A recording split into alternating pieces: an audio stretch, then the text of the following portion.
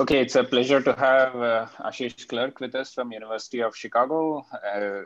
I've got his PhD from Cornell in 2001, and then after a postdoc at Yale between 2001 and 2004, he moved on to as a professor at McGill University, Canada, where he spent close to 13 years. And then more recently in 2017, he moved to University of Chicago.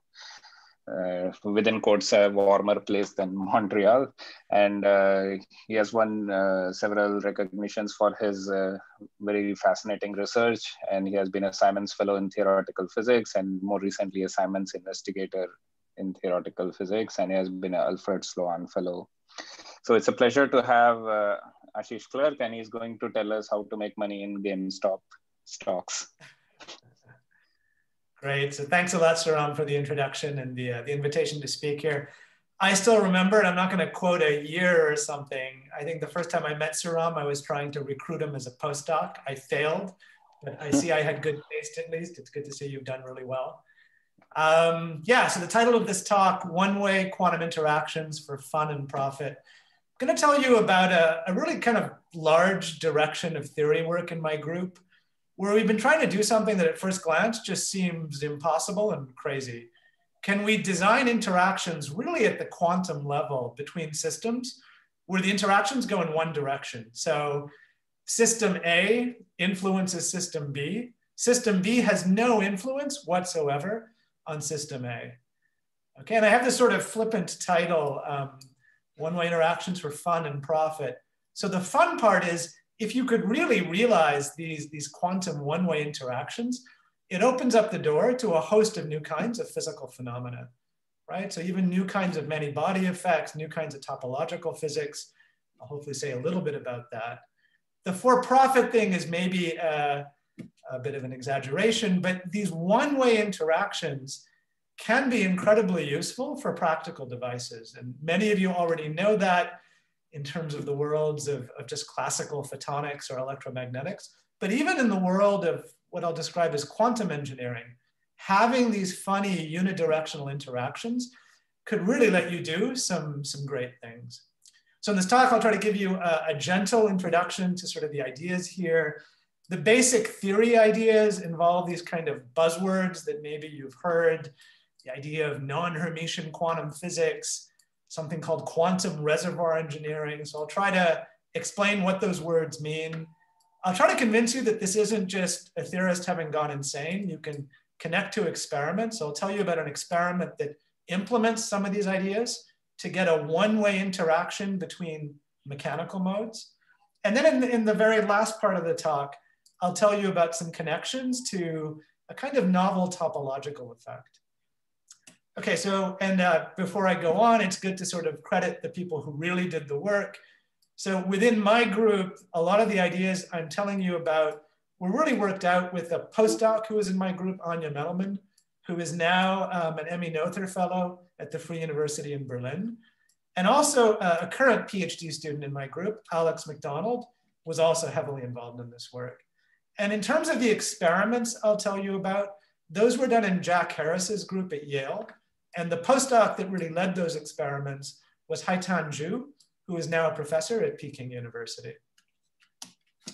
Okay, so this is a colloquium, so it's always nice to give a really big picture kind of introduction. The ideas I'll tell you about are actually interesting both in classical and quantum settings, but the motivation for us, why we started thinking about this, really comes from this world of what I like to call quantum engineering. And so the basic idea of quantum engineering is, can we harness some of the most unusual features of quantum physics, entanglement, superposition, to maybe do something useful? Okay, maybe something useful in information processing, quantum computing, maybe new modes of sensing, maybe new ways of doing secure communication. And the focus is sort of on engineered quantum systems, so sort of top-down man-made systems where you really, or the experimentalists really, have a lot of control over the systems involved. And so, here are 3 examples of systems that we think about theoretically, our experimental colleagues actually work on.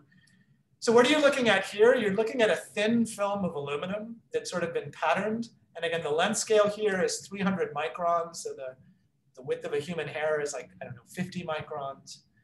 So this blue region here, this kind of teeth-like structure, these are just two plates of a capacitor. Okay, so that's like a parallel plate capacitor. And linking those two plates, if you really zoom in here, that's a superconducting tunnel junction. So you could really think of that, if you want, as a very fancy kind of inductor. So this is a very, kind of small, fancy, superconducting LC circuit. This is actually the workhorse kind of superconducting qubit. So this is a transmon qubit. This is what IBM and Google and others are really pushing to maybe build a quantum computer one day. This is an example of one of these engineered quantum systems. Okay, another kind of system, similar length scale. So the length here is maybe 50 microns. This is coming from Oscar Painter's lab at Caltech. So this is a silicon beam that's been patterned with holes. And you can see the hole spacing is kind of, there's a defect, if you want, in this regular spacing in the middle. So this is what's known as an optomechanical crystal, right? This defect in this spacing of holes basically localizes both a photonic mode, so an electromagnetic mode of light, right in the middle of the defect. It also localizes an acoustic mode, a vibrational mode of the beam. So this is a really cool system if you want to understand the interaction of mechanical motion and light at the quantum level. Okay, so another interesting engineered quantum system. The last example that I have on the right here, you're looking at electrons in a two-dimensional electron gas in some semiconductor heterostructure. On top of that, these light regions are metallic gates that further confine electrons to these little box regions. So these are basically two quantum dots, right? Two places where I could have electrons. This is another interesting way to try to build, a qubit, maybe a technology for a quantum computer. Okay, so all of these are engineered quantum systems. There's some degrees of freedom that we'd like to have behave quantum mechanically in an interesting way. Maybe the sloshing of charge between those two capacitor plates, maybe the motion of this beam. If I step back and ask, what is the problem that I, as a theorist, have to face with these systems? It's basically making sense of this cartoon. So there are some degrees of freedom that we'd like to have in an interesting quantum state. That's this blue circle. The interesting quantum state is this ket psi. The problem is, in these systems, the interesting degrees of freedom are coupled to all sorts of things, right? And a way of describing that is to say, we have dissipation, right? So energy can leak out of the systems or the degrees of freedom I care about. And also, from that environment, from all of those other degrees of freedom, noise can actually enter the system. Okay, so at a very basic level, the challenge for theorists is, how do you describe that in a tractable way? How do you mitigate these effects? But maybe even more interestingly, these things seem like they should be bad things. Could they actually be good things, right? Could I turn what looks like a negative into a positive? Could I use noise and dissipation in the environments of these different systems as a resource for doing interesting things that I couldn't do without them? Okay, and the last thing I'll just say on this slide is a little plug for U Chicago. If you have any interest in this general area of engineered quantum systems, U Chicago has sort of invested heavily in sort of building a new institute in this area. There are many, many openings for students and postdocs. So I'd encourage you to check out this webpage here. Okay, so that's the big picture interaction. Let's go back to the specific thing that I was telling you about. We'd like to somehow realize and create these crazy interactions between two systems or two particles that are unidirectional, that only go in one direction.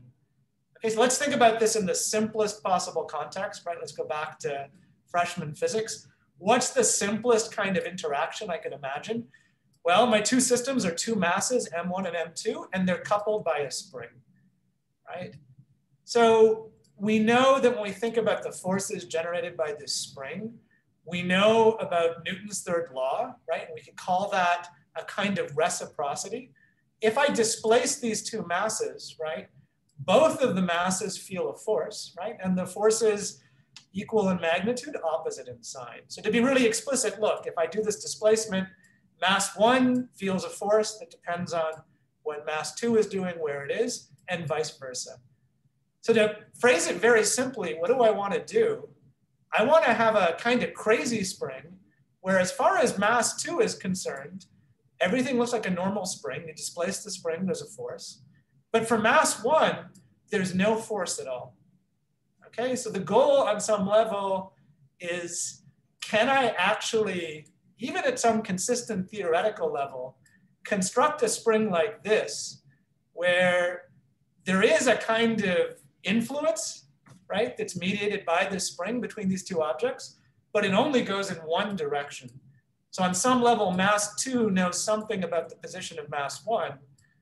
Mass 1 doesn't know and couldn't care less about what mass 2 is doing. Okay, so on some level, this whole talk is about realizing these kind of crazy springs, doing it in a way where it makes sense quantum mechanically and doesn't violate any basic tenets of quantum mechanics. So how do we realize this? What's the basic physics? What new phenomena comes out of this? And again, could this be useful, right? And again, if you could realize one of these crazy springs, here's just one kind of question you could ask. What if you had an array of these crazy springs? So one interesting basic question you could ask is, with these unidirectional interactions, how do particles or energy actually propagate? That's something I'll come back to at the end of the talk. Okay, so we want to make this quantum mechanical, right? So let's stop talking about springs. Let's talk about a very, very simple kind of quantum model. So let's imagine having a simple model we might use to describe electrons, in a solid, right? So let's write down a kind of simple tight binding model. So each circle here labeled by an index is a site in a lattice, or maybe it's a, some resonator. And we have an interaction that can basically move particles back and forth between those sites. So we have this simple looking tight binding model. Cj destroys a particle on site J.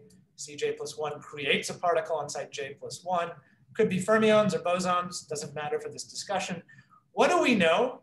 We know that the Hamiltonian should be Hermitian, right? So the magnitude of this coefficient that describes rightward hopping and the magnitude of this coefficient have to be the same, right? Maybe the phases are different.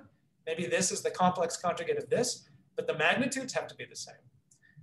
Great, so one of the great things about being a theorist is you can just write stuff down and see what happens, right? And maybe they'll even celebrate you and name that crazy Hamiltonian after you.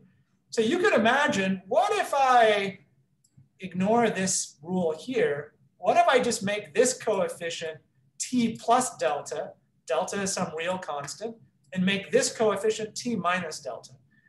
Okay, so yes, that's a non-Hermitian Hamiltonian now, right? But again, that does not stop a theorist from studying it. And so this is something that, I think most famously was studied by David Nelson, and I think his student at the time, Hatano. This is now known as the Hatano-Nelson model. Okay, so this is a non-Hermitian Hamiltonian, right? H does not equal H dagger. You could just study it as some big matrix. It has eigenvalues and eigenvectors. All sorts of crazy things happen because you've broken the hermiticity, right? Imagine the extreme case where delta is equal to t, right? This somehow describes a system where particles can only move to the right. I'll tell you about some of the consequences of this, but the first thing you might ask is, well, fine, you write down something ridiculous things happen, right? Before we go into that, how on earth would you actually realize this, right? How on earth would you tell an experimentalist to build something that actually, has the physics described by this non-Hermitian Hamiltonian? Standard quantum mechanics requires Hermitian Hamiltonians. If I want to get this physics somehow without breaking the rules of quantum mechanics, that's not something I want to do, right? I need to think a little bit harder in terms of, what does this really mean? Okay, and that's what a lot of this talk is going to be about. I should also say, because it's a nice number of people on the call. If people have questions, feel free to stop me, right? Having things be interactive. Hi, Ash, I have a question. So when you talk about this one reciprocity breaking? So does the name come from this Onsager's reciprocity theory? Yeah, so if you hold on like three, maybe 4 slides. Okay, sure. Yeah. These words, non-reciprocity, they're often used in a different context that I'll connect to in just a second, right? Okay, sure. Right. So on some level, think of the concrete examples more than the names right now. Clearly, there's something weird in this Hamiltonian. Clearly, there was something weird in this kind of spring I tried to describe to you. Okay. Right. And actually, one more thing on this this HN model. So let's say if you think of, even if you set t equal to delta, and then think of you cannot. This is not a legit model for a chiral fermion, right? Well, I would say your problems are even bigger, right? This is a non-Hermitian Hamiltonian, right? So depending on who you are, you're okay with just studying models like this, doing field theories based on models like that. I personally, take the point of view that before I start doing some theory, I want to make sure all of the objects I'm studying are well-defined and well-motivated, right? And what I'll try to tell you is there is a way of motivating studying this, right, without having to break the rules of quantum mechanics.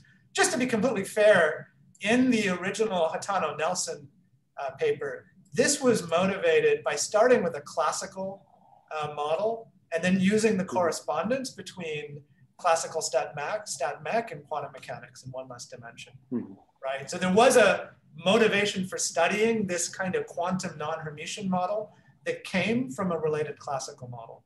But these days it's sort of in vogue to sort of study these as legitimate quantum models. And it's legitimate to ask, what exactly do you mean by that? Cool. Right, thank you. Yeah, so the whole, the whole bulk of the talk is, I call this synthetic quantum non-reciprocity. How do I get these funny one-way interactions? How do I give a recipe to an experimentalist to actually realize this? And then of course, why do we want to do this? What are the consequences of the physics? So this connects to, I think, Saram's question. This term non-reciprocity, right? The way that it's normally used and thought about, and there's even theorems associated with it, it's not in the context of non-Hermitian Hamiltonians or interactions between systems. It's normally in the context that's sketched here. It's normally in the context of wave propagation and wave scattering. So this is my theorist depiction of some optical or microwave device. There's some magical box that's connected to transmission lines or waveguides. I have a linear scattering problem. So I have waves coming in with these blue amplitudes, waves coming out, let's just say one frequency with these red amplitudes. I could describe the system with a linear scattering matrix. How are the out waves related to the in waves? And so non-reciprocity is sort of having a scattering matrix where I can go from left to right, this coefficient here, but I can't go the other way, right? I have a 0 here. Okay, and this is, again, to people who do optics, this is the well-known scattering matrix of an isolator, a very well-known optical component. So this is the context where these words reciprocity are normally discussed. There are theorems about needing to break time reversal symmetry to basically get sort of devices like this. What I'm going to try to convince you is, even though we understand a lot of this physics in terms of scattering problems, thinking of it as a kind of Hamiltonian problem actually has a lot of virtue. Okay? And again, the standard way of building devices like this, you need to break time reversal symmetry. So if I want to get something like an isolator, standard routes are, have a magnetic field, you have sort of Hall effect physics, you have the cyclotron motion, you have a sense of circulation. This is a schematic showing how a Faraday isolator works. So by breaking magnetic field, by using magnetic materials, magneto-optic materials, that's typically how you build devices like this. And again, devices like this are important. This is from a Thor Labs catalog. These are all examples of devices that realize this kind of scattering matrix. They're useful to protect signal sources and optical networks. They're useful to get rid of reflections. In the world of superconducting circuits and qubits, these non-reciprocal devices. So that's what this thing here is. This is a circulator, right? Things coming in can only leave, right, if they propagate, in this case, counterclockwise. When you're trying to measure a very delicate superconducting qubit, right, you send in some signal, it goes to the qubit, it picks up a little bit of a phase that knows about the qubit state, it makes it to this amplifier. You don't want noise generated by the amplifier to make it back to the qubit. Okay, so these devices are incredibly important. For these superconducting qubits, there's a problem using this strategy of magnetic fields. So this is the size of one of these circulators. Here's a US quarter, right? That's pretty big. So if you want to build a device that, you know, has many, many qubits, this is not a good thing to have to put in. And also, these are superconducting qubits. Superconductivity does not like magnetic fields. These things use magnetic fields. They use ferrites. They don't play nice with the superconductivity. So if you had another way of realizing these devices that didn't use magnetic materials or external fields, that could potentially be really useful. So what's the simple idea? Well, let me just try combining the two things that I've told you about. So we'd like devices like this. There's some magic stuff that gives this very asymmetric scattering relation. Let's put in that magic box of stuff, let's try to put one of those non-Hermitian Hamiltonians, right? So some Hamiltonian that maybe describes two modes, two photonic modes, where for some reason it's easier to tunnel from 1 to 2 than from 2 to 1. Okay, so if we could do this, if we knew what this meant and how to build this, maybe this is a new design principle for building these kinds of devices. But of course, we're still stuck with the same basic question. What exactly did this mean? How would I build it, right? And what I'll tell you is, and this connects to maybe the very first slide I showed, what do we usually mean when we're writing a non-Hermitian Hamiltonian? Whether we acknowledge it or not, we're normally describing dissipation, right? And so what does it mean to engineer something like this? It means that for our system, we want to very carefully control and tailor how the system couples to dissipation.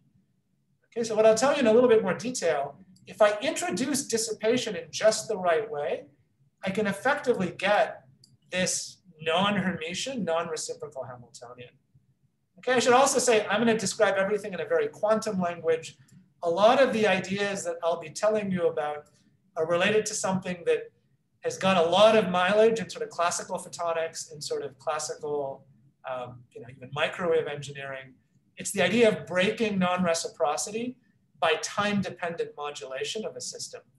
And so Andrea Olu and colleagues are sort of leaders in this area. They have a nice review paper on that kind of physics. So let's go back to this very, very simple two-site version of that weird tight binding model. Right? So I have some asymmetry in the hopping, this epsilon. If I rewrite this Hamiltonian, there's the good part that's Hermitian, there's the bad part that's not Hermitian. How should I think about this bad part? The way I should think about it is this is actually an interaction between these two modes that is mediated by something else. What is that something else? I'm going to be very vague and mysterious. That something else I'm going to call a dissipative bath. So my cartoon is I have these two modes that are now coupled together with just an ordinary Hermitian Hamiltonian, the green stuff. To get the mysterious red stuff, both of these modes are going to be coupled to some external reservoir. And for the intents and purposes of this talk, what's an external reservoir? Particles can go into this bath and never come back. Okay? It's just some place, it's a source of loss, right, where I can suck particles out of my system. So I can imagine describing the interaction of this bath and these two modes with a Hamiltonian. So this big B dagger will create an excitation in the bath. But now I'm going to couple it to my two system modes in a very special way. So I can create an excitation in the bath. And when it goes into the bath, it never comes back. Either by removing, and let's call these modes photonic modes, right? I can either take a photon from mode 1, or I could take a photon from mode 2. Okay? And so there's a kind of almost interference in terms of how you could create an excitation in the bath. And you also notice there's an I showing up here. That I is going to be crucial. That I is basically encoding the fact that to really get this kind of physics, yeah, I need to break time reversal symmetry somewhere in the problem. Okay, so in a very simple way without too many equations, how should I think about this? Well, look, if I have two harmonic oscillators, A1 and A2, I could work with a new set of normal modes, right? I could call some linear combination of A1 and A2, right, up to a normalization. That's some new lowering operator, right? That's some new, normal mode. And then this interaction looks much simpler. You take a quanta out of mode C and you put it into the bath and it disappears. So then that's kind of an interaction we know about classically. That's kind of a quantum picture of damping, right? Just sucking energy out of a mode. So what kind of dynamics does damping give me? Well, in the simplest case, damping just causes amplitudes to decay exponentially in time. So I'm using tau here for time, not to get confused with the t over here. So we expect if this bath has a really, really broad density of states, this very, very simple damping dynamics for mode C. So now if I know how mode C is influenced by the bath, right? This is a piece of algebra I'm sure we can all do. A1 and A2, right, are linear combinations of C in the orthogonal mode. I can figure out what the equations of motion are for A1 and A2. Okay, so what are those equations of motion? Well, first, there's the part just coming from the Hamiltonian, right? Just using the usual Heisenberg equations of motion. So I have this normal tunnel coupling, we might call it, between A1 and 2. You see this little t. But now this simple damping physics of mode C, when I rewrite it in terms of A2 and A1, it actually gives me a coupling between the two modes. But the sign of these terms flips as I go from mode 1 to mode 2. So I'm saying something very not mysterious here. If you couple both these modes to the same bath, the damping force produced by that bath is not local. So that damping force actually couples the two modes. But that coupling has a different symmetry when I compare the equation of motion for mode 1 versus the equation of motion for mode 2. So now you see basically a way of getting the physics we want, right? We see that the effective coupling between mode 1 and 2 versus 2 and 1, I have the same asymmetry that I had in the starting Hamiltonian. Okay, so the upshot is to get this weird non-reciprocity, non-hermiticity, there is a very concrete recipe.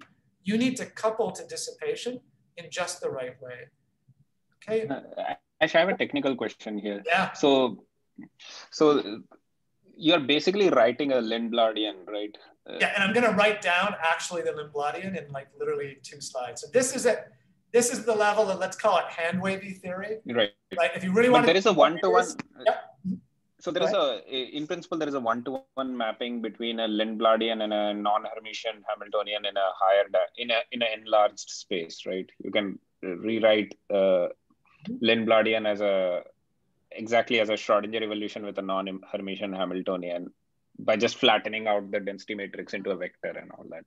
So there is a one-to-one connection between this Hamiltonian, the non-Hermitian Hamiltonian that you have written, or whatever Lindbladian, or there is some the Hamiltonian you're thinking of would not be this Hamiltonian. Okay, I'll write down the Lindblad master equation in maybe 2 slides. Okay, sure. Come back to your question. Okay, sure. Yeah. So this is really at the level of just trying to be honest, all of this, I don't need the hats. There's nothing quantum here, right? This is all coupled harmonic oscillators, right? This is just to tell you that this might seem super mysterious. You can reduce it to a problem of introducing damping forces in just the right way. Okay, so that, and then you also see the recipe if you really wanted complete non-reciprocity. What if I want 2 to be influenced by 1, but I want 1 to not know about 2 at all? I would basically balance this ordinary Hermitian tunnel coupling against this induced damping force.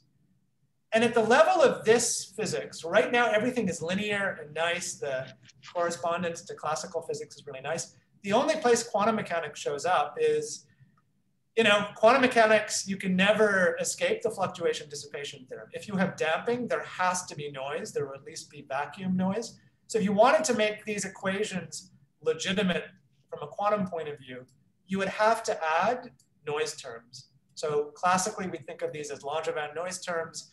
Quantum mechanically, these become Heisenberg, these become operator valued white noise. But there is a way of even making sense of these equations quantum mechanically. Okay, but the big point here is, we're going to now generalize this, to get this non-reciprocity that you could just write down in this Hamiltonian but not really know what you're talking about, there's a systematic way to couple to dissipation to give you that asymmetry. Okay, and the non-Hermiticity that was sitting here corresponds to introducing dissipation in a very particular way.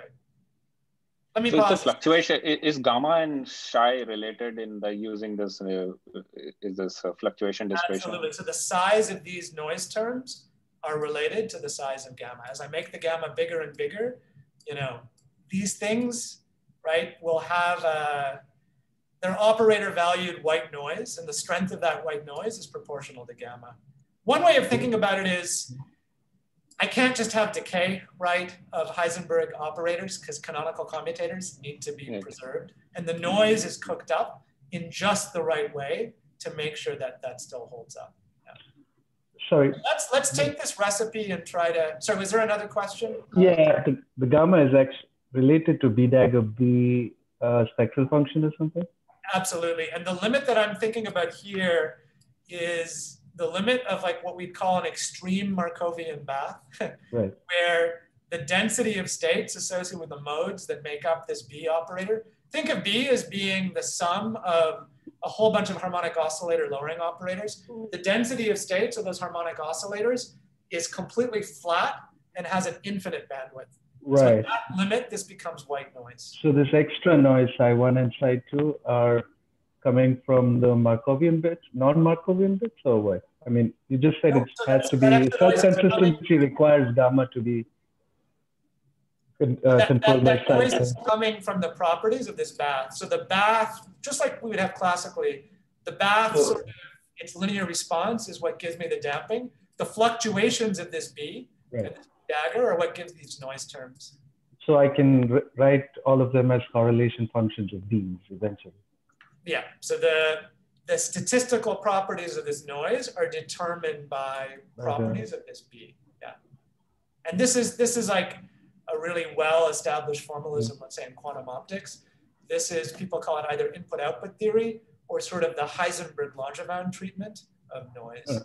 But what I'm going to tell you is this is all much more general, because this is not a convenient formalism for a lot of problems, right? So this is all much more general. The crucial idea is this balancing of an ordinary Hermitian interaction and some weird interaction induced by dissipation.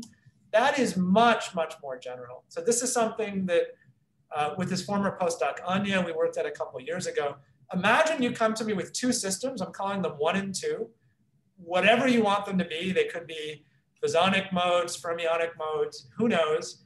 And imagine you come to me with a Hermitian Hamiltonian interaction between them. So this is some operator for system 1. This is some operator for system 2. Maybe they're Hermitian, maybe they're not. This is an ordinary Hamiltonian coupling between these two systems. Imagine you want to make that interaction now one way. So you do not want 2 to influence 1. You want 1 to influence 2, the same way it would according to this Hamiltonian. There's a very, very general way to introduce dissipation, correlated dissipation, for both of those modes to realize it. And a nice way of describing that, this is what Sriram was getting at, is to not write down equations of motion for operators, but write down an equation of motion for the quantum state. So the state of mode 1 and mode 2, that's now encoded by the density matrix of those two modes. Or if you want, it's a reduced density matrix where I've traced out the degrees of freedom of the bath. And you basically have the same two ingredients in the equations I had before. So this is the ordinary Hamiltonian kind of unitary evolution from this Hermitian matrix, or Hamiltonian. These funny terms encode the dissipation. So this operator Z, which is often called a jump operator, this encodes exactly how are those two modes coupled to the dissipation. Okay, and so you can trust me at this level or read the paper. This will give you a non-reciprocal interaction between the two modes. If you exactly balance the dissipative interaction that's sitting in these red terms with the ordinary coherent interaction by picking big gamma to match this Hermitian interaction, you can rigorously show that system 2 is influenced by 1. System 1 knows nothing about system 2. So the reduced density matrix for just system 1 couldn't care less about anything you do to system 2. Okay, and if this is still not general enough to you, you can even make this more general. You don't need this to be even in the Markovian limit. There's a way of rephrasing this equivalently, and maybe even more generally, in terms of a functional integral. Okay, so for the theorists in the audience, there's a Keldysh way of rephrasing all of this structure. But the basic physics, forgetting about equations, to get this non-reciprocity, you balance a coherent Hamiltonian interaction with an interaction that is mediated by a common coupling to a bath. So okay. Go ahead, sorry. Is there a, precisely this particular condition of gamma equal to 2 lambda, is there a special aspect of fluctuation dissipation theorem that it reflects this particular setting, or that fluctuation dissipation theorem is kind of on its own? Yeah, so I would say, like, on some level, there's certainly no notion of thermal equilibrium here, right? In this equation, this could definitely describe a bath that is not thermal at all.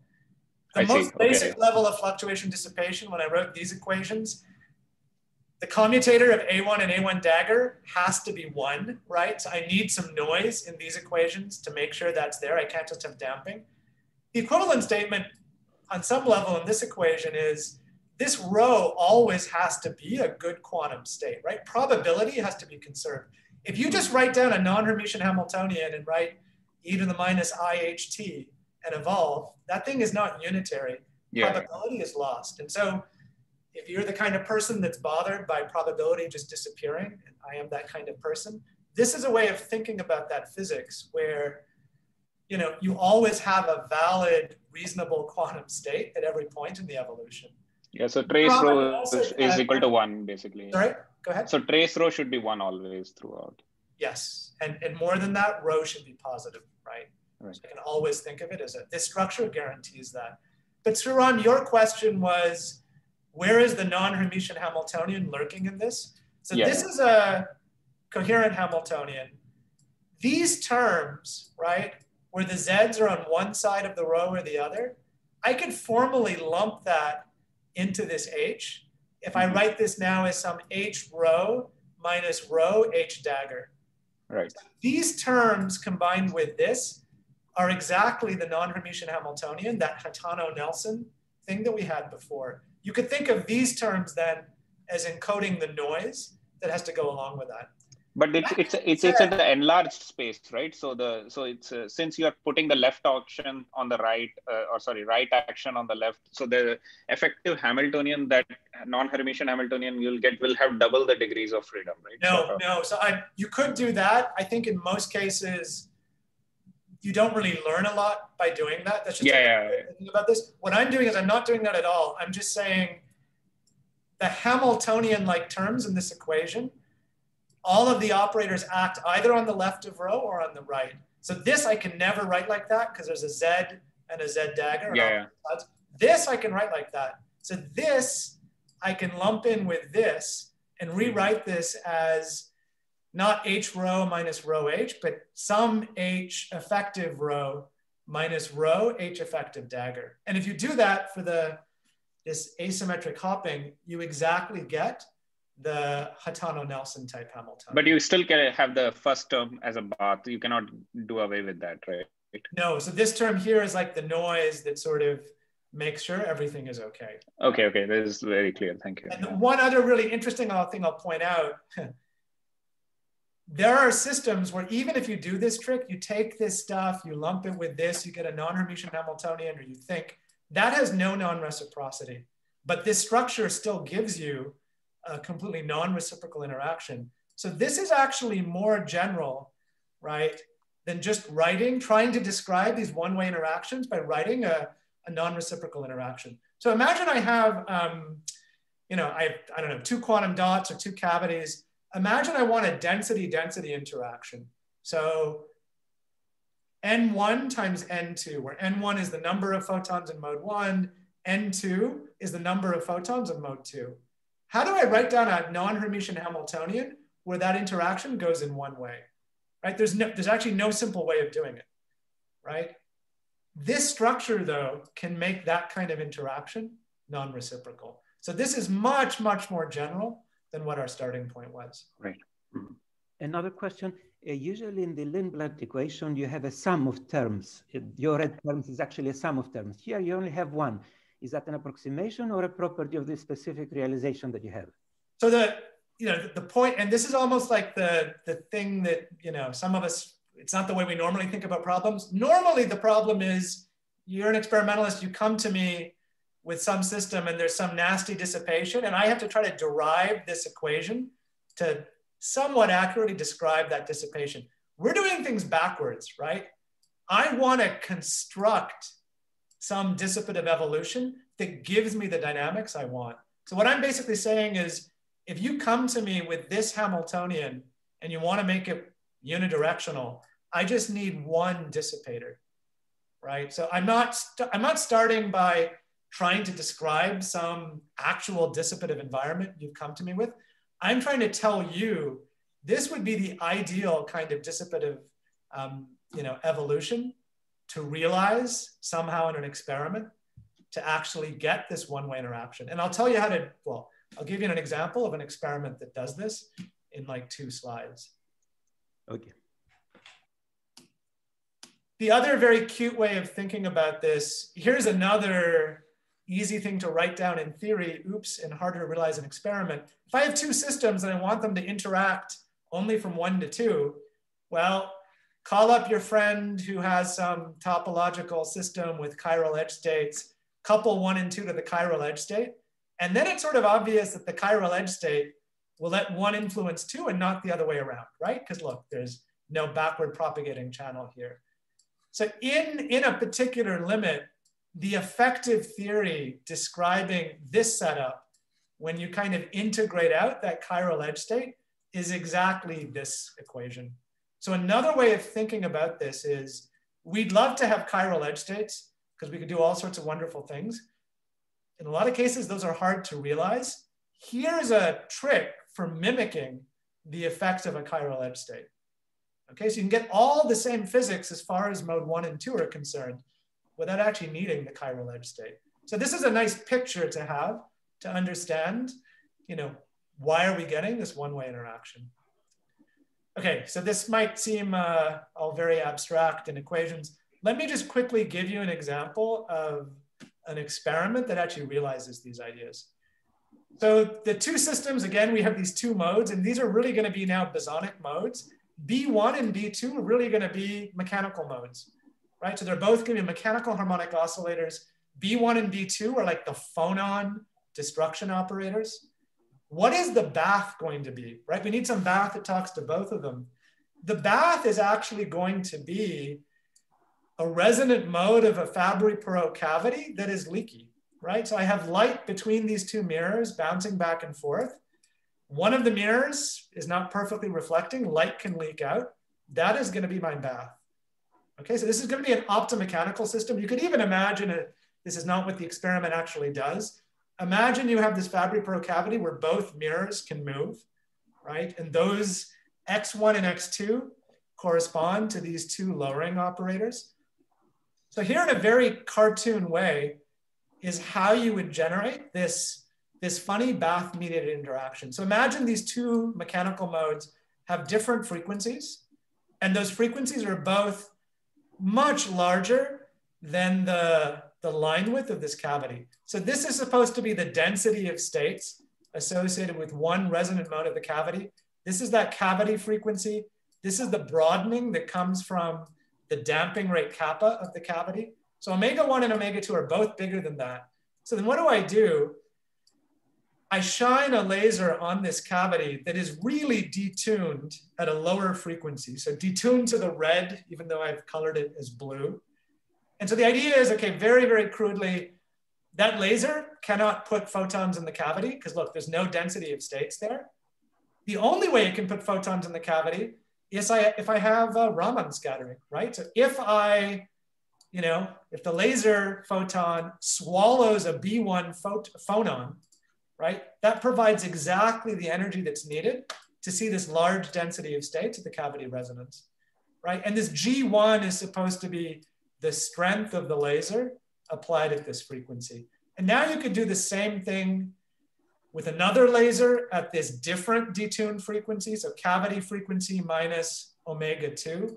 Again, the only way that laser can put photons in the cavity is to swallow a phonon, but now from mode 2. Okay, so the upshot of this is if I get a photon at cavity resonance, it could have come from either of these lasers through either of these processes. If I put a photon here, it's going to leak out because of this kappa. That's exactly this correlated dissipation. There are two ways of putting a photon in the bath, either involving mode 1 and mode 2.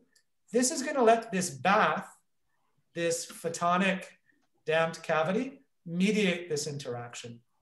So that's half of our recipe. Half of the recipe was we need a bath mediated interaction.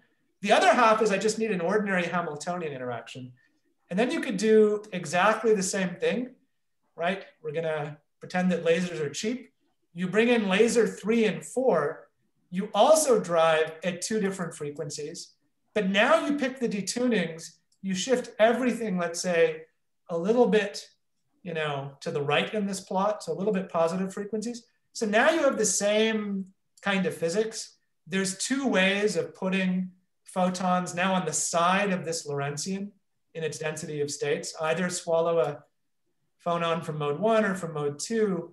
But now the fact that you see the density of states not at its peak, but you see it detuned from the peak, this is actually going to generate an ordinary Hermitian interaction. Okay, so if you want to be more formal, this process sees the cavity susceptibility exactly on resonance. The cavity susceptibility on resonance is purely dissipative. This sees, the cavity susceptibility detuned from resonance. That now, if you want, has a reactive part. That is going to be something I could describe with an effective Hamiltonian. So the upshot in this system is you have these 2 mechanical modes. You shine 4 lasers in just the right way. You should be able to have these 2 mechanical resonators interact in a unidirectional way. Ash, adequate. So you have omega-1 and omega-2 far away from the resonance, right? Now, what happens if these omega-1s and omega-2s are closer to these resonances? So then the problem is when you have Raman scattering, right, you have anti-Stokes and Stokes scattering, right? Yeah. So what I don't want is I don't want the process where, this laser 1 comes in and it emits a phonon into mode 1 and puts a photon out here. So I want the density of states out here to basically be, at a detuning of 2 omega-1 to be 0. So if these now start to get too close, and I've exaggerated, of course, the amount of detunings here, you'll get extra basically noise in the process, and that's going to interfere with what we want. So I don't want any density of states for the Stokes scattering, the processes where you actually, create phonons, in this light matter interaction. So that's what the detuning lets us do. And a follow-up is the sensitive dependence to the fact that you have to be on resonance to get this effect, versus if you're off resonance, it's not, right? I mean, so like in the cavity language, there is this idea of critical coupling, where you're essentially like an impedance matching business that you're doing. Is there something analogous happening here? So when I say that this is exactly on resonance and this is not exactly on resonance, they don't have to be exactly on resonance, and this doesn't have to be super detuned. What you then have to do is you really have to balance the amplitudes of all 4 of these lasers. And these really should be a G3 and a G4. Okay. So what happens in the general case is this process, if it's not exactly on resonance, it generates both what I would call a Hamiltonian interaction and a dissipative interaction. Same thing with this process. You need the net Hamiltonian interaction and the net dissipative interaction to cancel. So if you have enough control over your lasers, and Jack Harris was able to do this, this is something you can achieve. You know. Great, thanks. So this is what the actual system looks like. So the actual system, it is a Fabry-Perot resonator. The 2 mirrors are fixed. The mechanical system is a silicon nitride membrane that is basically positioned in the middle of the cavity. So this is Jack Harris's famous membrane in the middle setup. The 2 mechanical modes are 2 different normal modes of oscillation of this membrane. So really think of them as drumhead modes, right? And ordinarily, these things would not interact. The nonlinearities of this membrane, the phonon nonlinearities are very weak. The only reason these 2 normal modes will interact with one another, and again, their frequencies are, you know, hundreds of kilohertz, it's through the light field, it's through the cavity.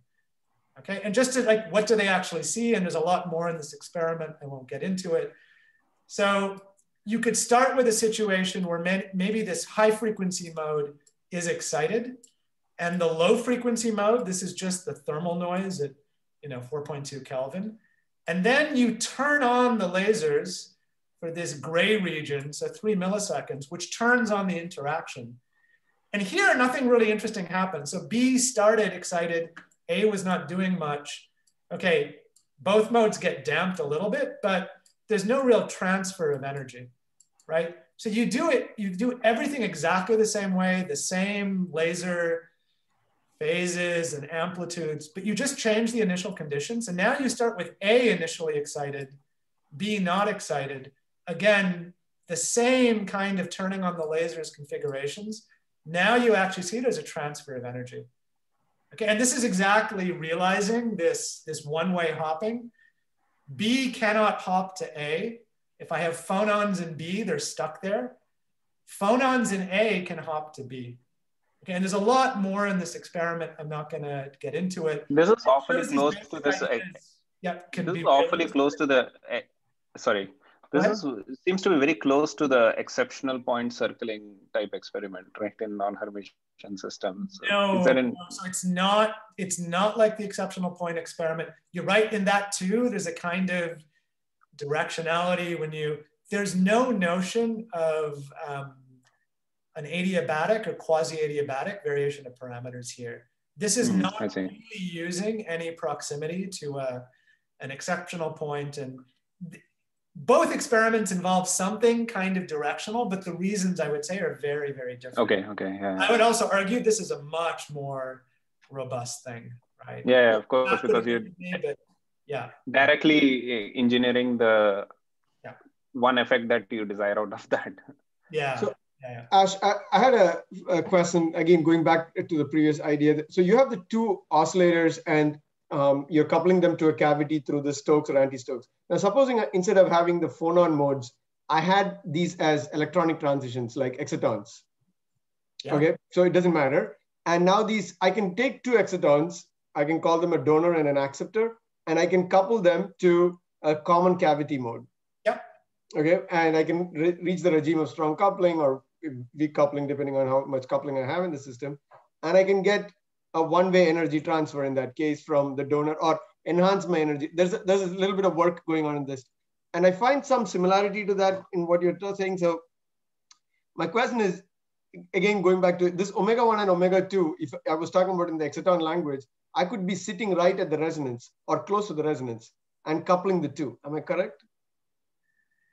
Yeah, so at a very cartoon level, like using the same ideas, right? But now having the degrees of freedom not being these mechanical modes, but sort of excitons, it should work, right? And sorry, when you're saying resonant, the crucial point is if you only use the cavity, if you only saw the cavity density of states exactly on resonance, you wouldn't actually be able to generate this effective Hamiltonian interaction between the two excitons. And in my way of getting the non-reciprocity, I need both of those things.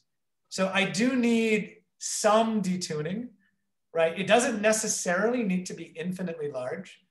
I think you do need, I don't think you could get away without having 4 lasers, right? That's an interesting question, like what the minimal, I feel someone might have even written a paper about this recently. Like, could you do it?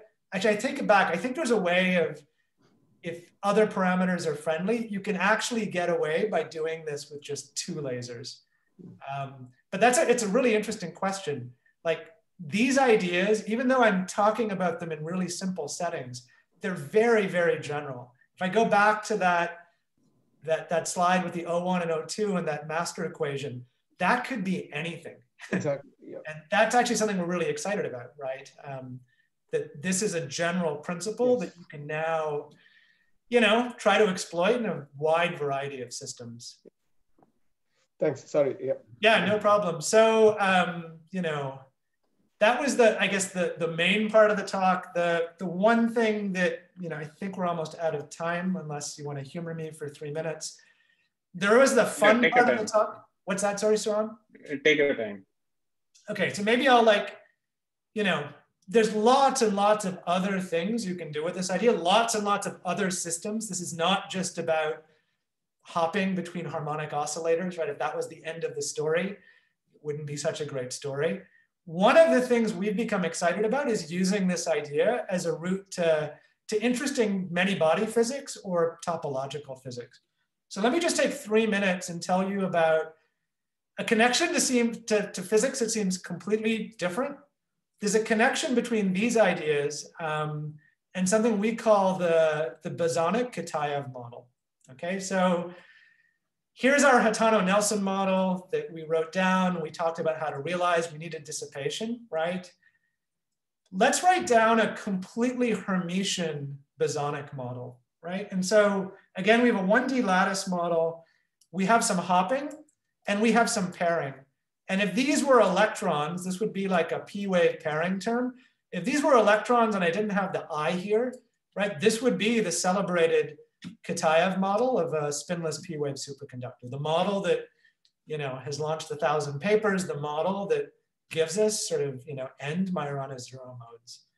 Okay, so one interesting thing is if you rewrite, like you would for the fermionic Kitaev model, if you rewrite your bosonic raising and lowering operators in terms of the real and imaginary parts of this A, so in photonic language, what we call quadratures, you also see the same structure in the fermionic Kitaev model, that across each bond, right, the 2 different kinds of particles, X's and P's, are coupled to one another, but there's a kind of asymmetry, right? One of the couplings is smaller than the other coupling. And again, very crudely, that's reminiscent of this Hatano-Nelson model. Okay, so and again, it's exactly what happens in the fermionic case. So one really quick connection to topology. If I had the fermionic model, so if I wrote this and I didn't have the I over here, this is what that Hamiltonian looks like in momentum space. The kinetic energy is a cosine of K. The pairing is sine of K. Right? I can think of this as a 2-component vector, right? As I vary K, well, I have a cosine and a sine for, let's say, the Z and the X component. I can loop out a circle. That's a way of understanding why this model is topology. What's the problem if you make the model bosonic, right? This has to be a cosine, right? Why? These things commute with one another. This cannot be a sine of K. So the bosonic version of this model, if you didn't do anything, it's super boring because this is a cosine of K, this is a cosine of K, nothing winds anything. So the simple thing is, this has to be a cosine, this doesn't have to be a cosine. So when I wrote down this imaginary hopping here, that was actually crucial, right? And people had studied this model for bosons without the I and told, written papers saying this is a stupid model to study. It gets a lot more interesting when you put the I there. So there's now the possibility of some winding. What's the one point I want you to know about? This model, which is completely Hermitian, gives me a way of realizing this asymmetric non-Hermitian hopping. I talked about the x's and p's, the real and imaginary parts of those a's. If I write down their equations of motion, the honest to goodness Heisenberg equations of motion coming from this honest to goodness Hermitian Hamiltonian, this is the structure I get. So this e to the 2r is parametrizing this asymmetry. Delta is the pairing. And what do you see? Well, the x's and p's are decoupled. So these two kinds of particles don't talk to one another. And I get equations that look like what I'd have in a tight binding model, right? That the amplitude on J is driven by the two neighboring sites, but they're kind of non-Hermitian, right? There's an asymmetry here, not just in phases, but in magnitudes. So on some level, this Hermitian model, no dissipation needed at all, is giving us two copies of this non-Hermitian Hitano-Nelson model. So a way of thinking about it, here's my cartoon. You can almost think of it in a bad analogy to sort of a quantum spin Hall physics, right? That you have a chirality in the system that is tied to some other degree of freedom. So in this system, if I abuse notation and call the x's particles, they want to go to the right, the p's want to go to the left. Okay, and each one of those degrees of freedom on their own are described by this kind of Hitano-Nelson model. So this is actually a much more general idea. If you have bosonic pairing terms, right? Terms like A dagger in a Hermitian Hamiltonian, that's a route to getting non-Hermitian physics without any dissipation at all. So you can actually probe this. You could really do a transport experiment and see this chirality. If you control the phase of light you inject into the middle of this lattice, whether it comes out on the right or the left will depend on did I inject an X or a P. You can control that by just setting the phase of the laser you send in. There's an absolute phase reference in this model that's controlled by these pairing terms. Okay, so this is not just, again, this is something you could test in an experiment. There's even a preliminary superconducting circuit experiment that has seen some of this. The last thing I'll just say, and this is sort of one of the most shocking hallmarks of non-Hermitian physics. So when we think about something topological, the first thing we ask is what happens when you change boundary conditions. So if I take this model and I compare a ring, periodic boundary conditions versus open boundary conditions, what's the difference? And normally we'd say, oh, well, in this case, maybe I get some nice zero modes. So you don't get any zero modes, edge modes in this bosonic model. You get something even weirder. So this is the spectrum of this model. And by that, I really mean it's dynamical matrix, right? So get the equations of motion for A and A dagger for this system. That's some linear set of equations. There's a dynamical matrix, diagonalize it, you have eigenvalues. In the case of periodic boundary conditions, the eigenvalues you get form this ellipse in this complex energy space. So the eigenvalues have imaginary parts.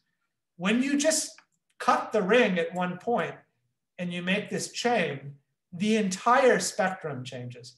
So it's not like, oh, I have the periodic boundary condition result with a couple of extra modes. Everything is completely different. Okay, so this has been referred to as the non-Hermitian skin effect. This happens in this completely Hermitian model. We have some work showing how you could actually use this to build a very nice sensor. It's a pretty dramatic effect. In this setting, there's a very, very simple way of understanding where it comes from. So if I have periodic boundary conditions, this is sort of the way I should, this is for open boundary conditions. So when I told you about the propagation in this lattice being chiral, there was another element I had to tell you. So not only when R is really big, are these X's really moving to the right, they're moving to the right with gain. So as this excitation propagates, it gets bigger and bigger and bigger. And if it goes the opposite direction, the wrong direction, it gets smaller and smaller. Okay, and so if I have open boundary conditions, I grow as I move to the right. If I'm an X, I shrink as I go to the left. There's never any instability, right? And so all the eigenvalues are real. If I have periodic boundary conditions, I just keep going around in the same direction. I have instability. that's the origin of these imaginary eigenvalues. Okay, so this just gives you a flavor of these ideas, even in a, in a lattice system where topology is an interesting thing to look at. These ideas can really change the physics from the kind of reciprocal systems we're more used to thinking about. Okay, I'm going to skip this. I'm going to put up my conclusions. Yeah, let me stop here. Hopefully I've given you a flavor of this line of work, why it's interesting, why it's surprising, and how there are many more things to look at. So with this, I will stop. Thank you. Yeah, thanks, Ash, for a wonderful talk. People are mentally thanking you even though. Yeah. Yeah, so are there any questions for Ash? I have a question. Yeah, go ahead. So in the system that you have shown, so let me begin by this. Like there are certain like photonic systems of coupled cavities, where if you introduce nonlinearity, you can have this kind of it's commonly called curve focusing. Is because of third order nonlinearity. Or even in this system, in the system that you showed, you rely on Raman scattering. Which is also, you rely on Raman scattering, which is also kind of nonlinear. So my question is, but in the formalism, in the theoretical formalism that you showed, you don't include any rigorous pumping, like very hard pumping term or anything, like, you don't have any nonlinearity in the formalism itself. So my question is, does this thing work at, say, for example, a few photon or a single photon level? And if so, is there any prospect of using this kind of system to realize some kind of a QND kind of thing, like a non-demolition kind of measurements? Yeah, so those are all great questions. And so maybe the first thing to kind of emphasize is that when I wrote down this very first little toy model version of this idea, everything here is completely linear, right? There's no, there's no terms on the right-hand side of the equation. But why, and you're right, I used Raman scattering. I used some sort of nonlinear process in that experiment. So what is the catch? The catch is I need this I here somewhere. And the easiest, not the only way to introduce that I is to actually start with a system with some nonlinearity. So if I want to use sort of optics language, a chi2 or a chi3 nonlinearity, drive that system and treat the driven nonlinear system at a mean field level. And then the idea is that the driving sort of lets you have a phase that's relevant to the system. And this is why I pointed out the connection to these ideas that Andrea Alou and others have sort of pursued, that just dynamic modulation, right, is a way of getting non-reciprocity. These equations don't need nonlinearity. What they do need is you need to somehow be able to control the way you talk to the dissipation. You need to get an I in there, right? That you can't just gauge away somehow. And the simplest way of doing that is to start with some nonlinear system, pump a mode, give that mode a well-defined phase, but then in optics language, right, just ignore any kind of pump depletion effects, right? That's not the only way of getting it, right? The actual physics is all sitting in this master equation. It's at the linear level. But yeah, in this experiment, right, to get those phases, right, it's really the nonlinearity of this Raman scattering process, the fact that I get sensitive to the phases of this laser that lets me get that I that I need in the trick. So to your second question, all of this stuff works at the few photon level. And that's definitely, this experiment was, definitely not at the few photon levels, but all this physics works in that limit. And there's a lot of interesting, I think I even sketched some things here. One of the things we've been looking at is you can use non-reciprocity as a new way of generating entanglement. Exactly what you said, there's actually a very interesting way of building QND photon detectors. So detecting microwave photons is very important for superconducting circuits. It's very hard to do in a QND way. Having non-reciprocity is a way of alleviating some of the problems that exist in other approaches. So yeah, that's a really exciting direction for all of this. It does work for sort of quantum input states. I see, thank you. Any other questions? I just have a very vague remark. Your construction with the X's and the P's and the coupled bosonic models in the Kitaev-like model is kind of reminiscent of some toy attempts to replicate a damping harmonic oscillator in classical mechanics, where you end up having two oscillators, one of them stable, the other unstable, a linear combinations of those oscillators, one of them leads to a damped harmonic oscillator. But of course, the full system, if you need the two to make it Hamiltonian, the full system has an unstable oscillator. And it seems that you see some instabilities too in your system when you calculate the spectrum. I was wondering if you have thought of that analogy at all and if it makes sense. I'm not maybe aware of the specific analogy you're talking about, but it definitely makes sense. And like, yeah, this is one of these things where I always find it amusing. When I talk about Hamiltonians, I think you can see my screen still like this, just for a single site, right?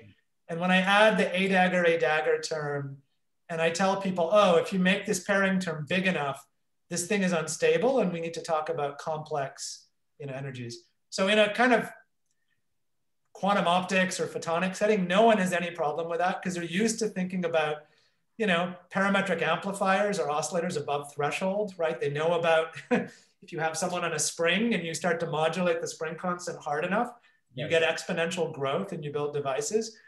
Many condensed matter audiences completely freak out because they're like, what do you mean? You started with a Hermitian Hamiltonian.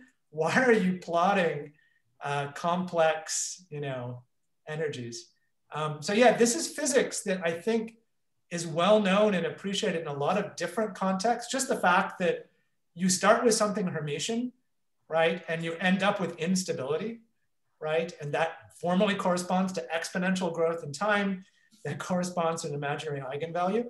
I think that the connection to like this funny dependence on boundary conditions. So some parametrically driven system that is only unstable for a ring and not unstable for open boundary conditions. I haven't seen an example of that somewhere else. If you know an example, like, look, this is not the world's most complicated Hamiltonian. It would not surprise me if someone studied this so long ago that we've forgotten about it. We've looked, we haven't found an example of that. So there is a systematic way of converting the system into a map, right, that chaos community studies. So you can kind of rewrite this Hamiltonian as in terms of a map, like a logistic map or something like that. And then you can study the phase space portraits of this map, and then analyze fixed points and all that. Yeah, but on some level that's overkill here. So I haven't put any physics into this model that cuts off the nonlinear, the instability. So this is completely linear dynamics.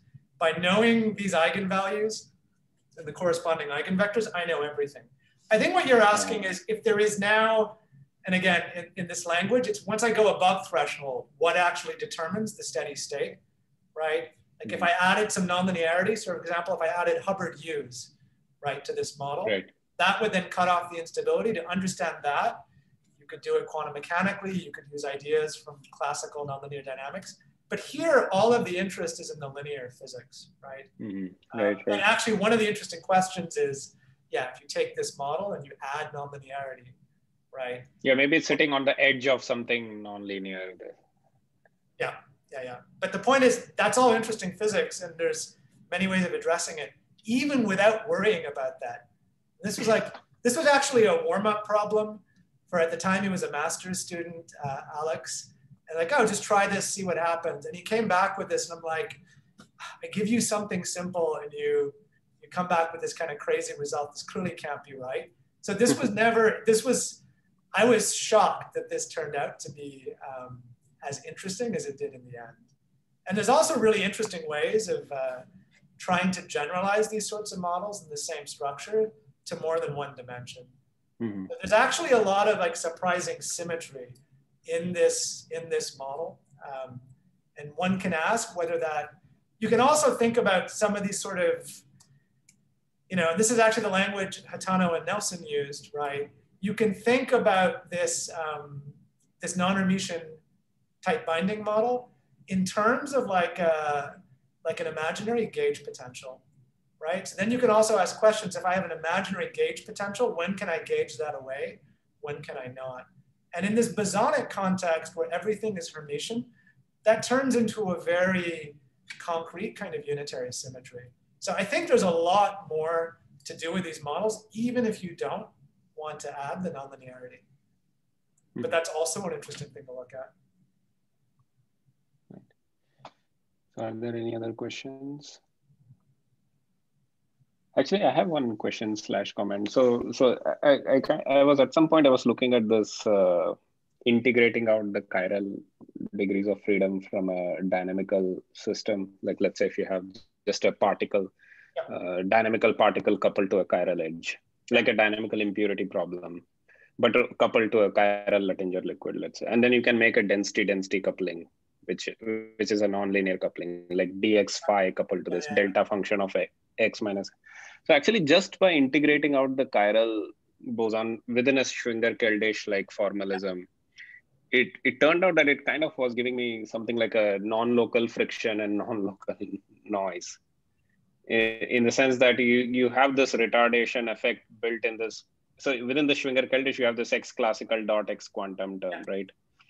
But then this x quantum dot has this x minus vt like retardation effect. So it's kind of everything became non-local. Have you seen people studying this kind of a setup in a beyond Markovian regime? No, but the point is you had a density interaction. Yeah. Yeah. So I think I just quickly sketched that, look, if you integrate out this chiral edge, you will get the same master equation. A crucial thing was the operators describing the coupling of system 1 and system 2, those could be anything. But the coupling to the edge for this to work out, that has to be linear, right? So I'm acting on system 1 and then, but what I do here is I basically add or remove a particle. So that's an interesting question. Like if the coupling to the chiral edge itself is nonlinear, so density, yeah, I don't even know how to think about that exactly. Actually, it's a very, I can send you some notes actually on this. I never kind of fully contextualize this, but what I was trying to understand is that what does it mean what is a diffusion of that particle along such a system, right? So because you have this x quantum dot term, sorry, x quantum term, which is also nonlinear and also has this non-local effects. It has some kernel associated with it. And the friction cannot be, because you don't have friction, right, in a chiral edge. So the only way the friction materializes to ensure that fluctuation dissipation is there is through this non-local retardation type effect.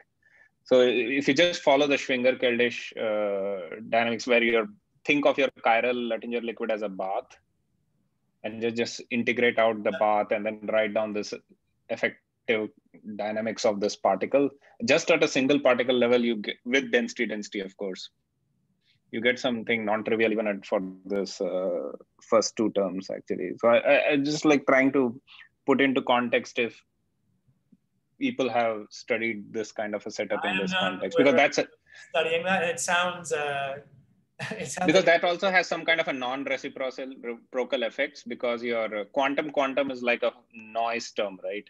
Yeah. So your noise also is inheriting the chirality of the sort of the baths that you are integrating out. So it kind of kicks the particle in a certain way. Yeah. No, it sounds like fascinating, but I don't, not something I've thought about, and I don't know any literature on that. I see. Okay.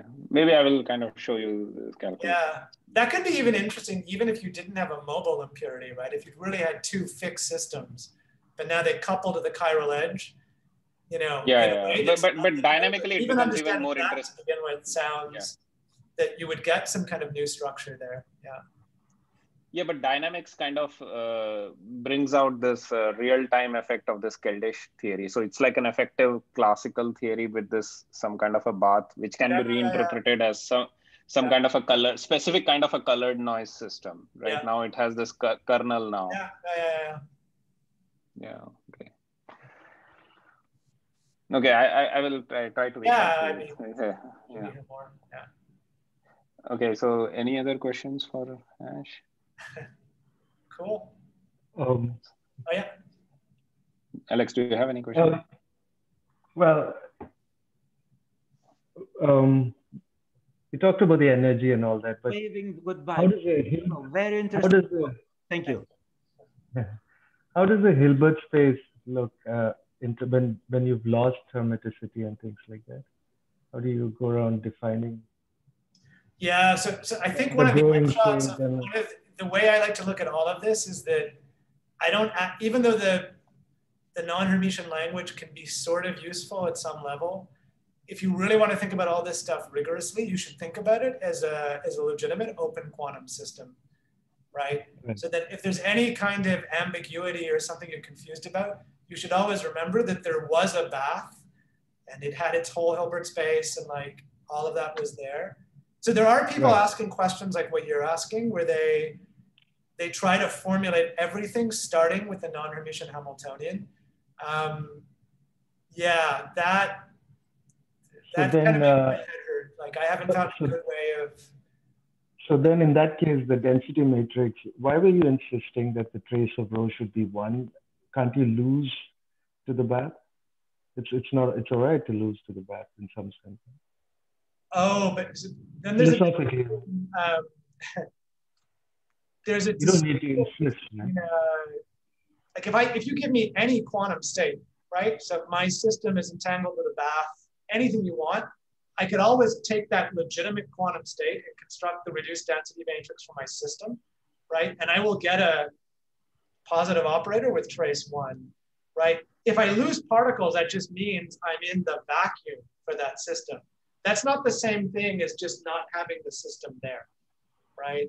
So in my formalism, the fact that trace rho is 1, that whatever that system is, it could be in the vacuum. Right? There might be no excitations there whatsoever, but the system on some level is still there. And that's just like, standard quantum mechanics. There are people who try to think about, if I have a non-Hermitian Hamiltonian, can I have a state that's that non-Hermitian Hamiltonian at some temperature?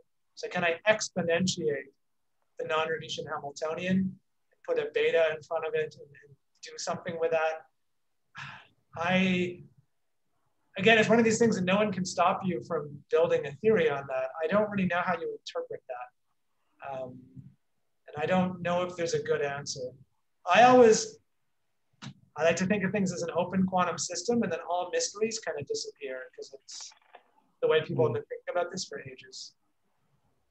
So you're growing solutions in the periodic boundary condition, versus the open boundary condition. So if you look at it from a wave packet point of view, will it'll grow at the expense of the other degrees of freedom, right? Yeah, in some way, one way of thinking about it is, even when I wrote down this initial Hamiltonian, right? A way of thinking about this term and where would it actually come from in an experiment? This is actually like imagine starting with a time-dependent Hamiltonian, where you were really pumping in energy into the system by modulating, like let's say a spring constant of a harmonic oscillator at twice its natural frequency. And then you go to a rotating frame and make the rotating wave approximation. So you should really think of this physically as it's a pumped system. This is putting energy into the system. And thus the fact that you get these sort of exponentially growing solutions, there's sort of a classical pump or source of energy sitting in this term. You're just efficiently taking energy out of that pump, right? So that's a nice way of avoiding any, It's also formally like, if I wrote down a quadratic Hamiltonian of a harmonic oscillator and I made the spring constant negative, right? Right. Also akin to that, yeah. Right. Okay. I have to. Thank you. I have to teach now. Alex, we met years and years ago. I'm trying to. I'm a lapsed mesoscopic theorist, right? So I remember. Geez, I can't remember when it. I think I was a grad student still. Yeah. Was it Italy or was it? Most probably ICTP. Yeah, it must have been ICTP, and it was a really, really long time ago. But Oh, cool. Small world. Good to see you again. Yeah. Same here. All long lost friends are in City College. Yeah, exactly. Sorry, I have 3 minutes left. I have to start teaching soon. I'll catch you. Go ahead, Alex. See you again. Okay. Thank you. Okay, thanks a lot, Ash, for it was really thank nice. you for the invitation. Yeah, that was fun. Yeah. So I will try to reach out to you with some questions on this Gildish way of thinking about integrating out a chiral edge. It's like a chiral caldera-Leggett model. So it's like a caldera-Leggett model, but you have a field theory of because you can only write field theory. We use the Keldysh way of thinking about things too. The interesting thing is, I just haven't thought much